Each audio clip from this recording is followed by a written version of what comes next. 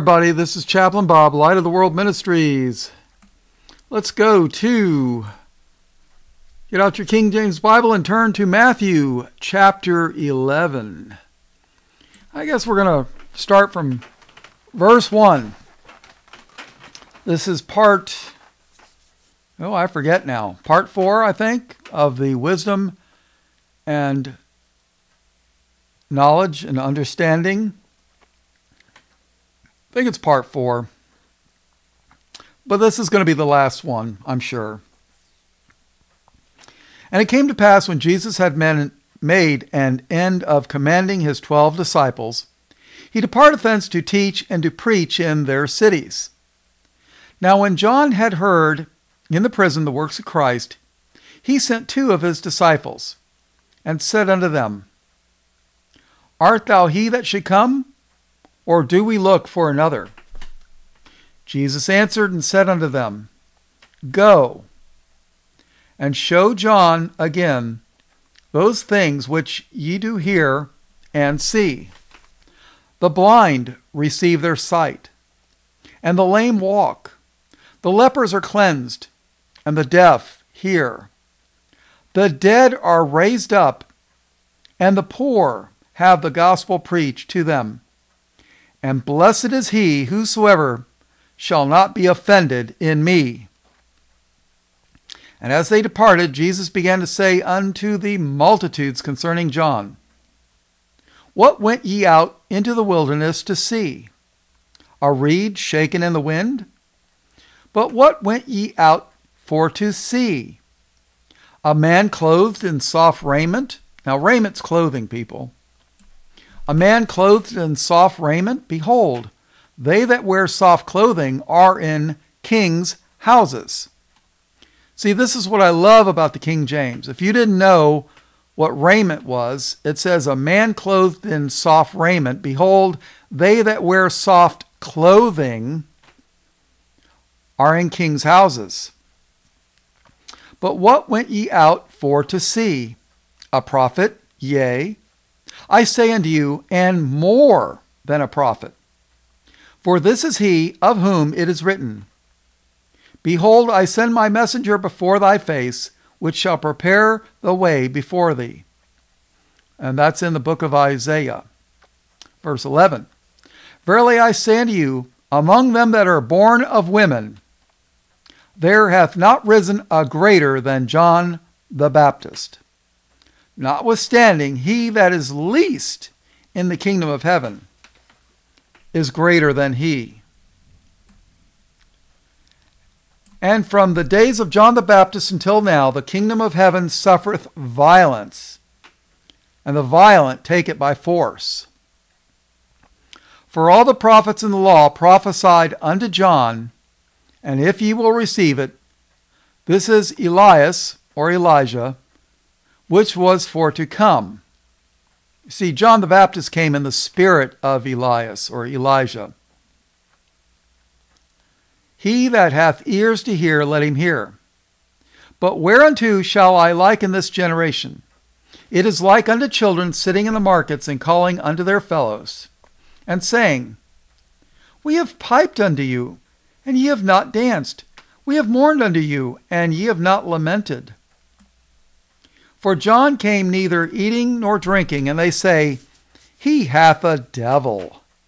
The Son of Man, which is Christ, the Son of Man came eating and drinking, and they say, Behold, a man gluttonous and a wine bibber. In other words, they're saying he's a drunken pig, a friend of publicans and sinners. But wisdom is justified of her children. But wisdom is justified of her children. All right, let's go to Matthew chapter 12. I guess we're going to read quite a bit of it. Verse 1. At that time Jesus went on the Sabbath day through the corn, and his disciples were an hungered, and began to pluck the ears of corn and to eat. But when the Pharisees saw it, they said unto him, Behold, thy disciples do that which is not lawful to do upon the Sabbath day. Oh, yeah. But he said unto them, Have ye not read what David did when he was an hungered, and they that were with him? How he entered into the house of God, and did eat the showbread, which was not lawful for him to eat, neither for them which were with him, but only for the priests? Or have ye not read in the law, how that on the Sabbath days the priests in the temple profane the Sabbath, and are blameless? But I say unto you that in this place is one greater than the temple. Isn't Christ greater than the temple? I say he is.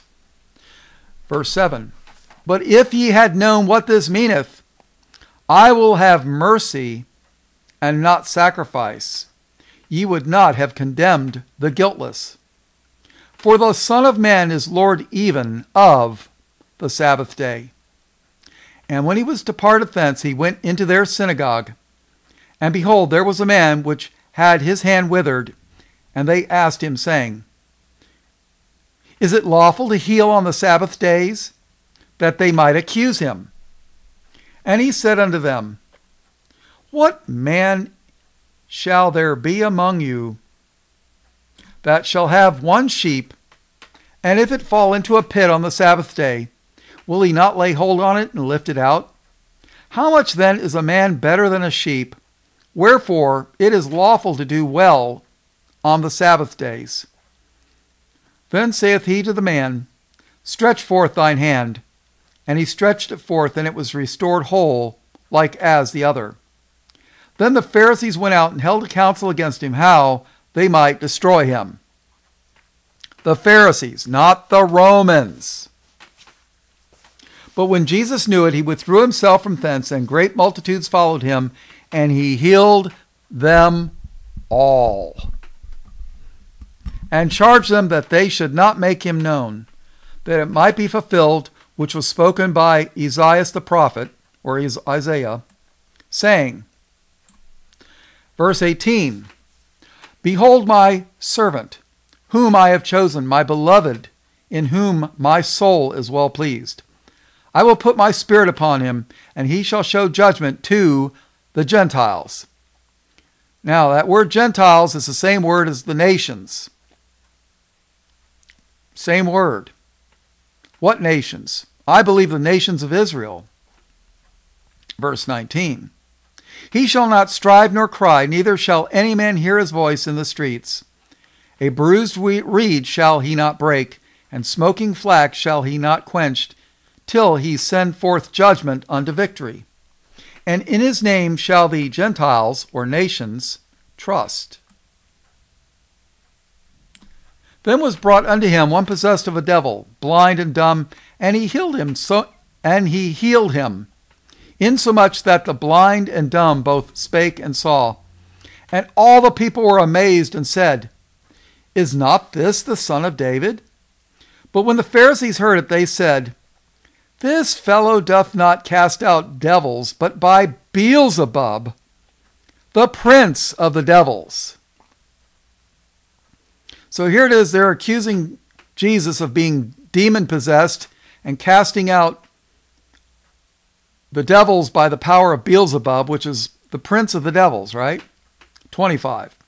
And Jesus knew their thoughts and said unto them, Every kingdom divided against itself is brought to desolation, and every city or house divided against itself shall not stand. And if Satan cast out Satan, he is divided against himself. How shall then his kingdom stand? And if I by Beelzebub cast out devils, by whom do your children cast them out? Therefore they shall be your judges. But if I cast out devils by the Spirit of God, then the kingdom of God is come unto you. Or else how can one enter into a strong man's house and spoil his goods, except he first bind the strong man, and then he will spoil his house? He that is not with me is against me, and he that gathereth not with me scattereth abroad. Wherefore I say unto you, all manner of sin and blasphemy shall be forgiven unto men, but the blasphemy against the Holy Ghost shall not be forgiven unto men. And whosoever speaketh a word against the Son of Man, it shall be forgiven him. But whosoever speaketh against the Holy Ghost, it shall not be forgiven him, neither in this world, neither in the world to come. You see, they were accusing Jesus by the power of the Holy Spirit of casting out devils by the power of devil. So they're basically saying the Holy Spirit is of Satan. That's what the blasphemy against the Holy Ghost. And people, let me tell you something. They teach this in the synagogues every time they speak of Jesus, which they don't call him by that name. They call him Yeshu, which means may his name be blotted out from under heaven. Verse 33, either make the tree good and its fruit good, or else make the tree corrupt and its fruit corrupt, for the tree is known by his fruit. O generation of vipers, how can ye, being evil, speak good things? For out of the abundance of the heart the mouth speaketh. A good man out of the good treasure of his heart bringeth forth good things, and an evil man out of the evil treasure bringeth forth evil things. But I say unto you that every idle word that men shall speak, they shall give an account thereof in the day of judgment. For by thy words thou shalt be justified, and by thy words thou shalt be condemned. There's a parallel account of this in Mark 3. So let's skip around and we'll take a look. Verse 22, Mark 3:22. And the scribes which came down from Jerusalem said, He hath Beelzebub, and by the prince of the devils casteth he out devils. And then let's skip to verse 28. Verily I say unto you, all sins shall be forgiven unto the sons of men, and blasphemies wherewith whosoever they shall blaspheme. But he that shall blaspheme against the Holy Ghost hath never forgiveness, but is in danger of eternal damnation, because they said, He hath an unclean spirit. See, that's the interpretation of exactly what's going on here. All right, let's go to back to Matthew 12, verse 38. We'll keep reading. Then certain of the scribes and the Pharisees answered, saying, Master, we would see a sign from thee. But he answered and said unto them, An evil and adulterous generation seeketh after a sign, and there shall no sign be given to it, but the sign of the prophet Jonas. Jonah and the whale, right? For as Jonas was 3 days and 3 nights in the whale's belly, so shall the Son of Man be 3 days and 3 nights in the heart of the earth. Now, I did a study on this, Abraham's bosom. Christ went to Abraham's bosom for 3 days and 3 nights to preach to all the Old Testament saints before they went to heaven. You know, Adam was there, Eve was there,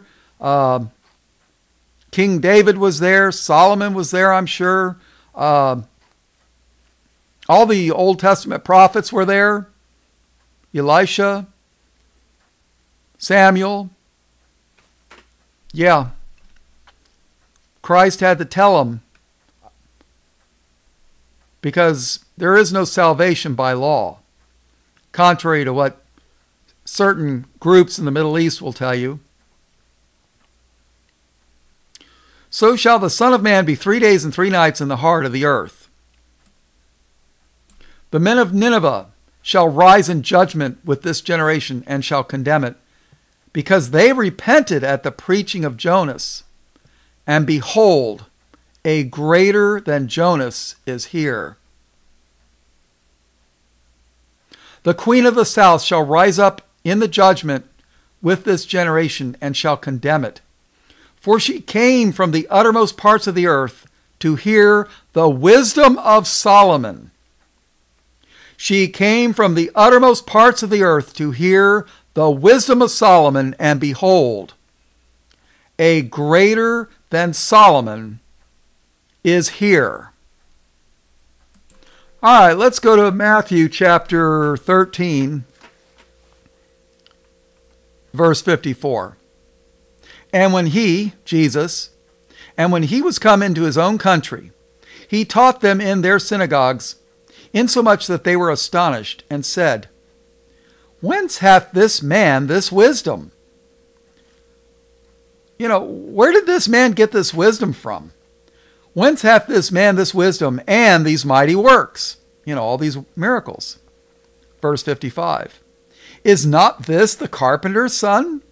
Is not his mother called Mary, and his brethren, James and Joseph, and Simon and Judas? And his sisters, are they not all with us? Whence then hath this man all these things? And they were offended in him. But Jesus said unto them, A prophet is not without honor, save in his own country and in his own house. And he did not many mighty works there because of their unbelief. All right, let's go to the book of Luke. I guess we'll go to... I don't know. Let's see.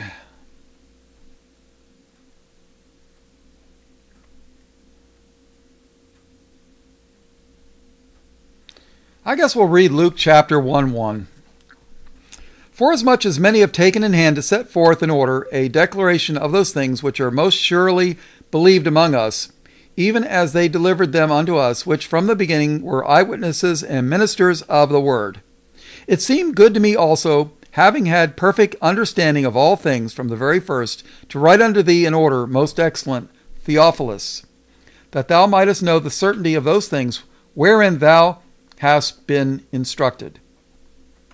There was in those days of Herod, the king of Judea, a certain priest named Zacharias, of the course of Abiah, and his wife was of the daughters of Aaron, and her name was Elizabeth.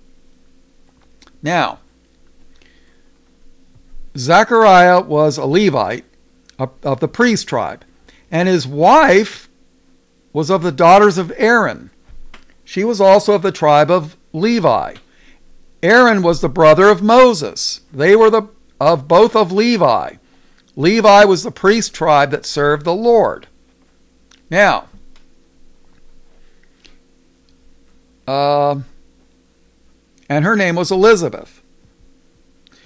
Verse 6, and they were both righteous before God, walking in all the commandments and ordinances of the Lord blameless. And they had no child, because that Elizabeth was barren, and they both were now well stricken in years. And it came to pass that while he executed the priest's office before God in the order of his course, according to the custom of the priest's office, his lot was to burn incense when he went into the temple of the Lord. And the whole multitude of the people were praying without at the time of incense. And there appeared unto him an angel of the Lord, standing on the right side of the altar of incense. And when Zacharias saw him, he was troubled, and fear fell upon him. If I was praying and doing something and I saw an angel, I'd probably be pretty scared too. Verse 13, but the angel said unto him, Fear not, Zacharias, for thy prayer is heard, and thy wife Elizabeth shall bear thee a son, and thou shalt call his name John. This is going to be John the Baptist, people. And thou shalt have joy and gladness, and many shall rejoice at his birth.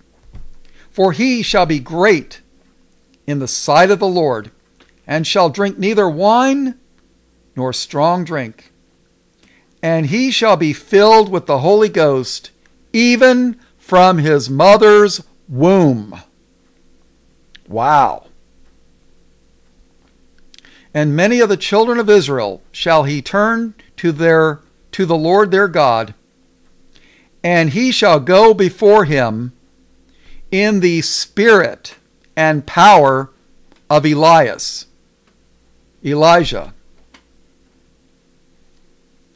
And he shall go before him in the spirit and power of Elias, to turn the hearts of the fathers to the children, and the disobedient to the wisdom of the just, and the disobedient to the wisdom of the just, and to make ready a people prepared for the Lord.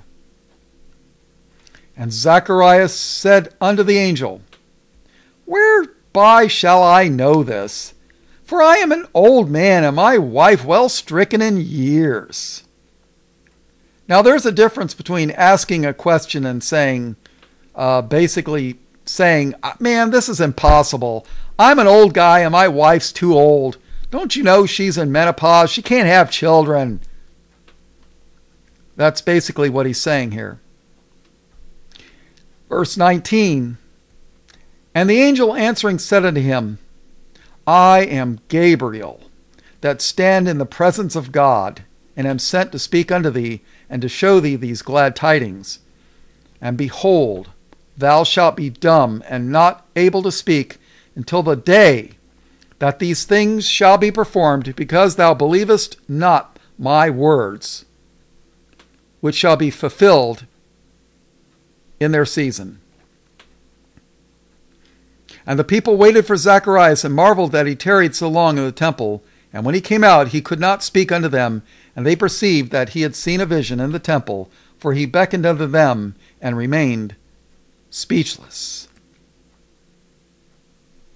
And it came to pass that, as soon as the days of his ministration were accomplished, he departed for his own house. And after those days his wife Elizabeth conceived, and hid herself 5 months, saying, Thus hath the Lord dealt with me in the days wherein he looked on me to take away my reproach among men. And in the 6th month the angel Gabriel was sent from God unto a city of Galilee named Nazareth, to a virgin espoused to a man whose name was Joseph, of the house of David, and the virgin's name was Mary. And the angel came in unto her and said, Hail, thou that art highly favored, the Lord is with thee. Blessed art thou among women. And when she saw him, she was troubled at his saying, and cast in her mind what manner of salutation this should be. And the angel said unto her, Fear not, Mary, for thou hast found favor with God. And behold, thou shalt conceive in thy womb, and bring forth a son, and thou shalt call his name Yeshua HaMashiach? No.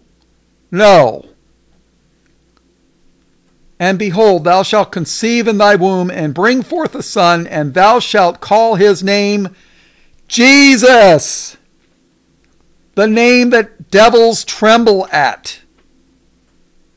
Verse 32, He shall be great, and shall be called the Son of the Highest, and the Lord God shall give unto him the throne of his father David.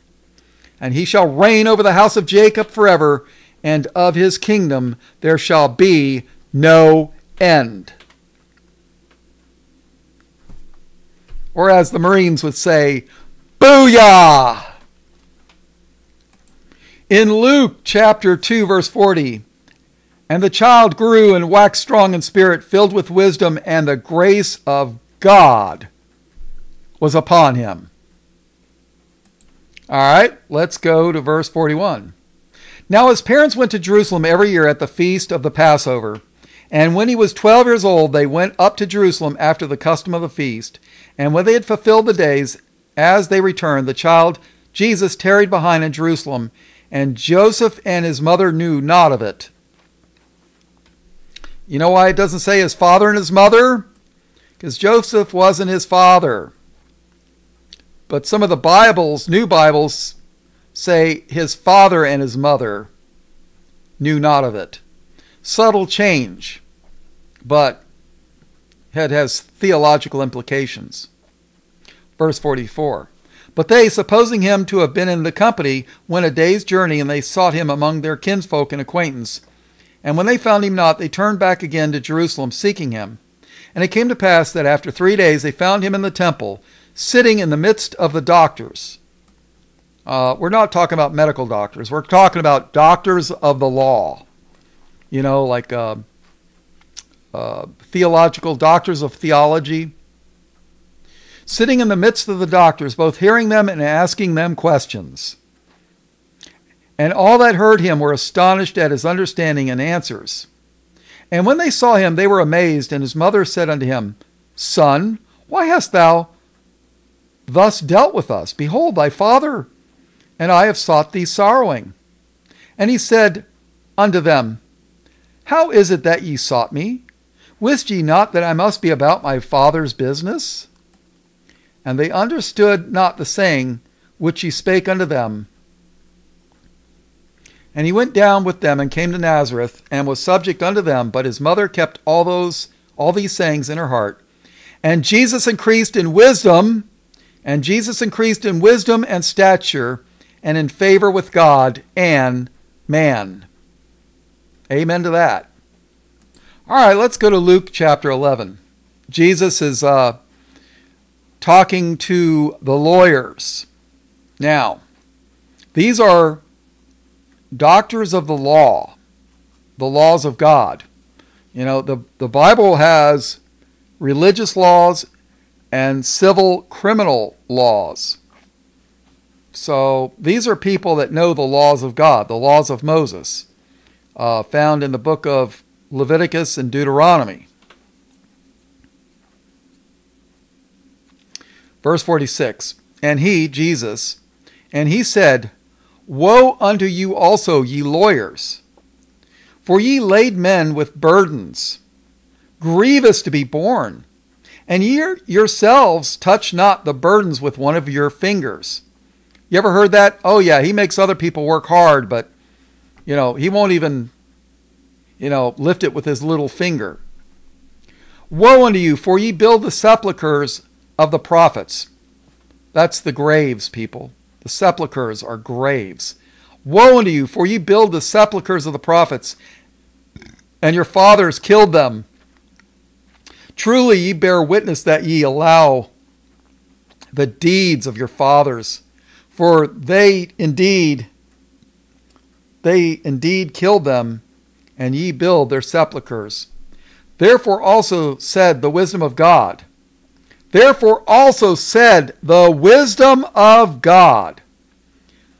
I will send them prophets and apostles, and some of them they shall slay and persecute, that the blood of all the prophets which was shed from the foundation of the world may be required of this generation.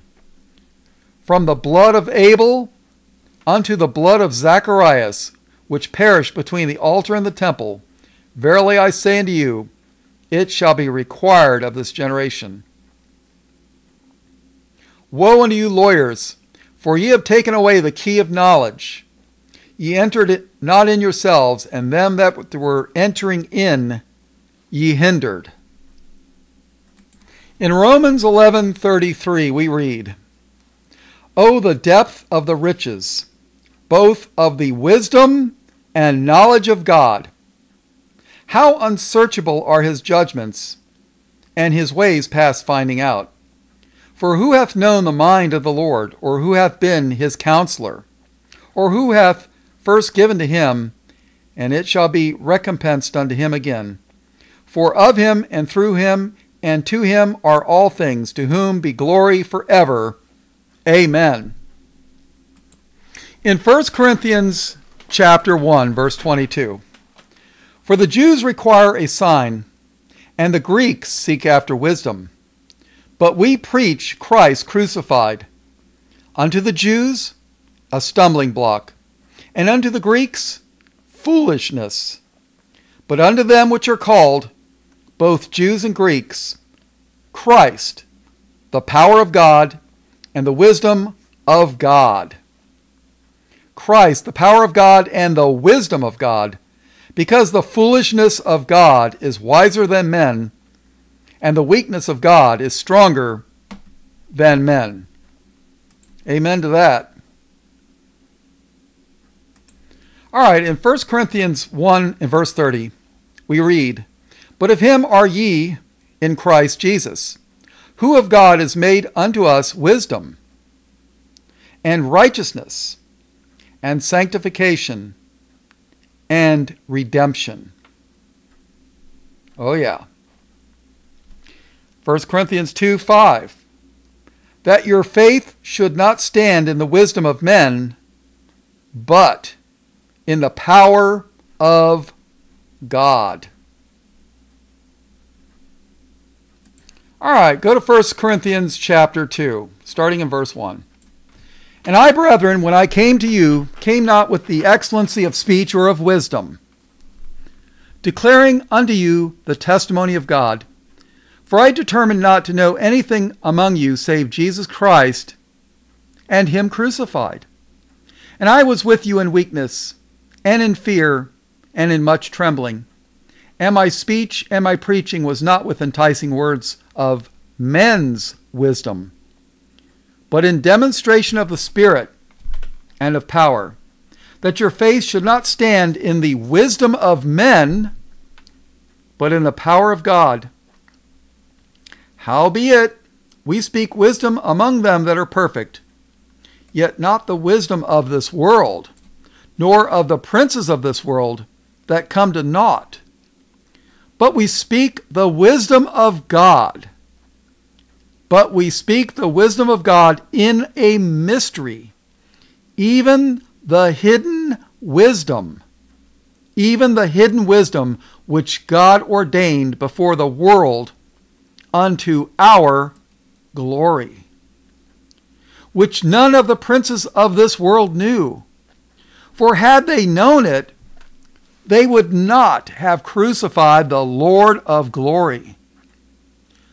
But as it is written, eye hath not seen, nor ear heard, neither have entered into the heart of man the things which God hath prepared for them that love him." Wow. That's incredible, isn't it? "But as it is written, eye hath not seen, nor ear heard, neither have entered into the heart of man, the things which God hath prepared for them that love him." And you know what? If Satan and his minions would have known that crucifying Christ would redeem the world, they never would have done it.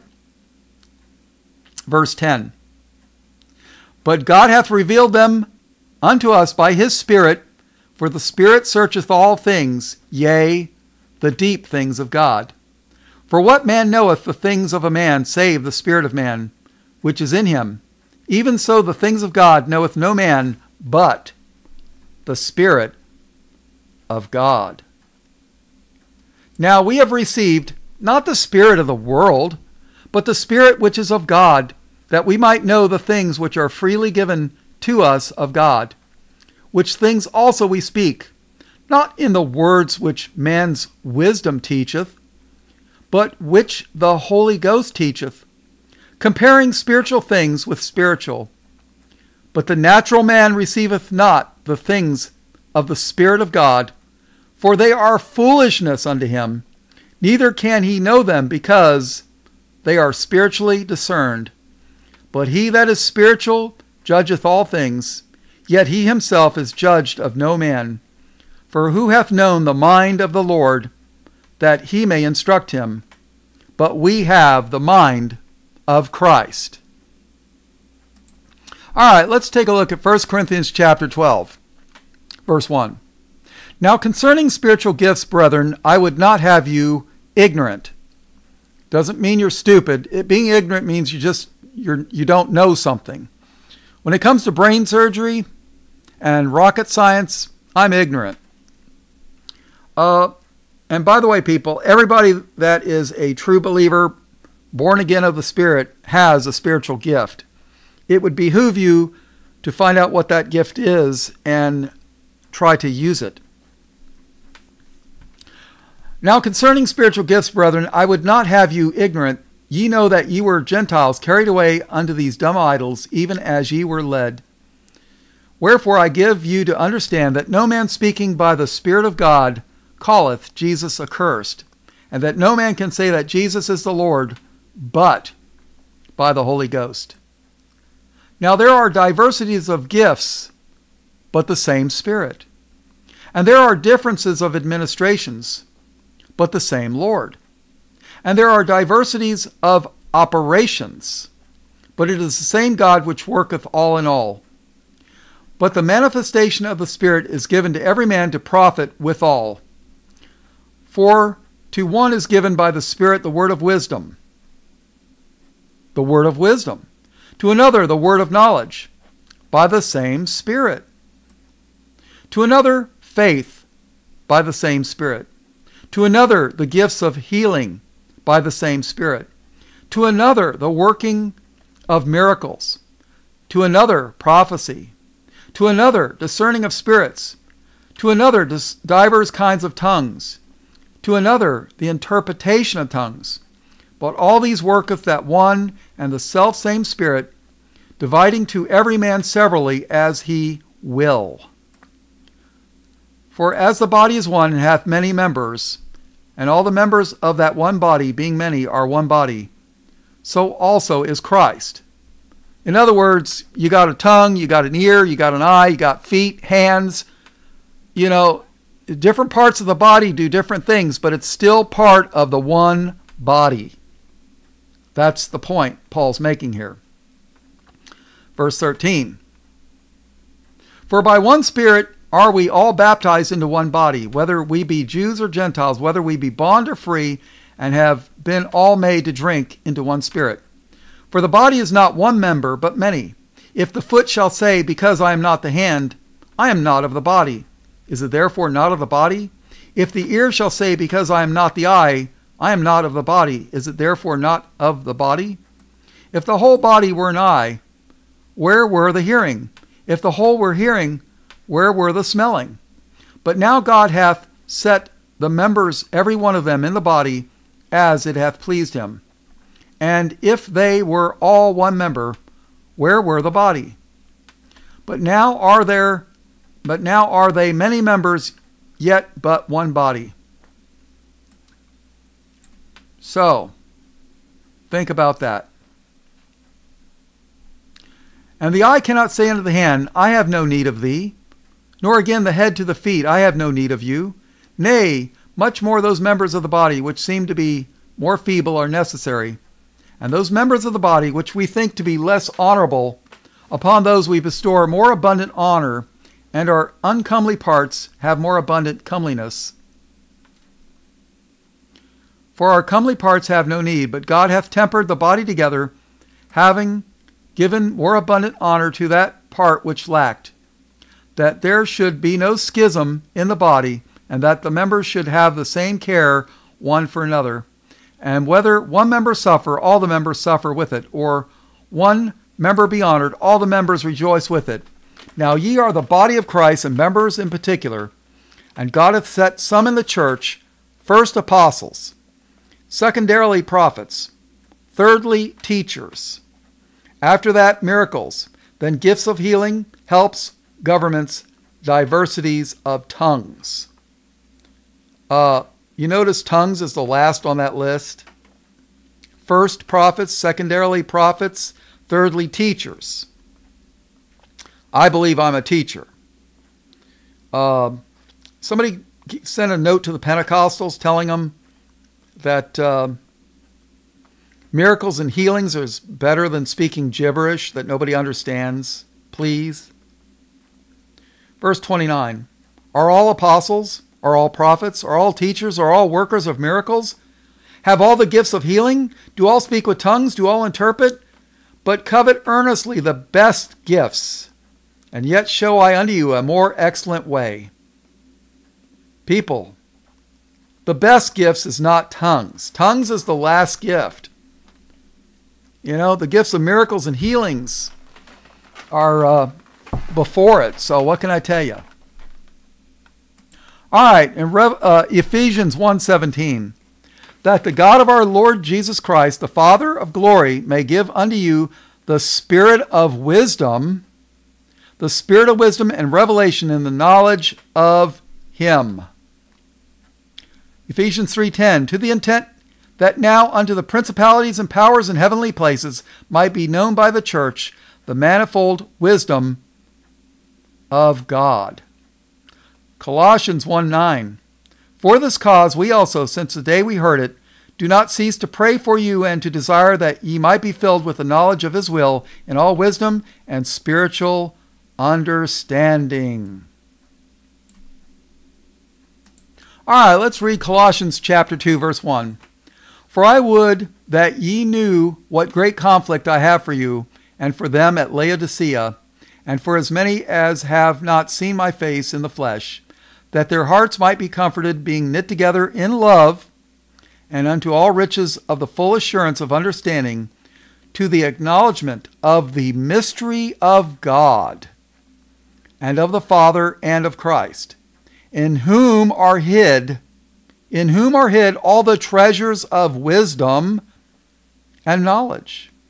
And this I say, lest any man should beguile you with enticing words. For though I be absent in the flesh, yet am I with you in the Spirit, joying and beholding your order and the steadfastness of your faith in Christ. As ye have therefore received Jesus Christ the Lord, so walk ye in him. All right, Colossians 3:16. Let the word of Christ dwell in you richly, in all wisdom, teaching and admonishing one another in psalms and hymns and spiritual songs, singing with grace in your hearts to the Lord. And then there's James chapter 1, verse 5. James had a mother named Mary and a father named Joseph. He grew up with a guy named Jesus. So maybe we should listen to this guy. He says, if any of you lack wisdom, let him ask of God, that giveth to all men liberally and upbraideth not, and it shall be given him.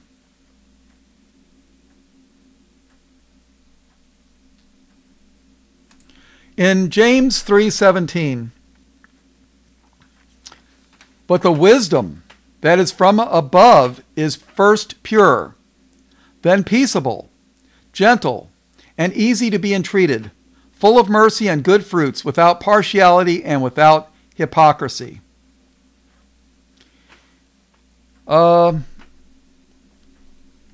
In 2 Peter chapter 3, boy, I tell you, people hate this. People hate this because it acknowledges Paul as an apostle. And a lot of these Hebrew roots people, they don't like Paul. Of course, they don't like Jesus who sent Paul. They love Yeshua, whoever that might be. Personally, I think Yeshua is going to end up being the name of the man of sin, the son of perdition, the Antichrist, the beast. But that's just my opinion. 2 Peter 3:15, an account that the long-suffering of our Lord is salvation, even as our beloved brother Paul, also according to the wisdom given unto him, hath written unto you. All right. All right, let's take a look at the book of Revelation.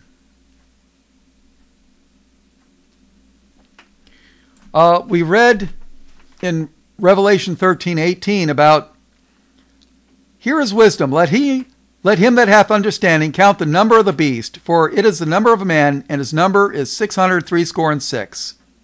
See, that's wisdom. 666. And then there's people who say, oh no, it's not 666. It's they come up with some other thing, telling you always, well, you know, King James was mistranslated, blah, blah, blah. You know what? Run away from those people. They're idiots. All right, so Revelation 5:12, we're getting ready to close this out.